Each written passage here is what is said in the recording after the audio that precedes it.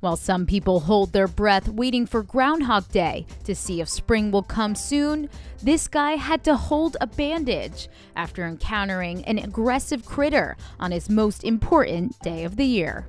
When Brett Ruskin, a reporter for CBC News in Canada, was covering a local groundhog event, the star of the show tried to escape. Whoa! Sorry. The journalist immediately rushed to catch the critter when he was bit by the holiday mascot. Thankfully, both Brett and the groundhog are okay, but it serves as a great reminder to everyone, Groundhog's Day is no joke. Sweat, tears, and even blood go into reporting it.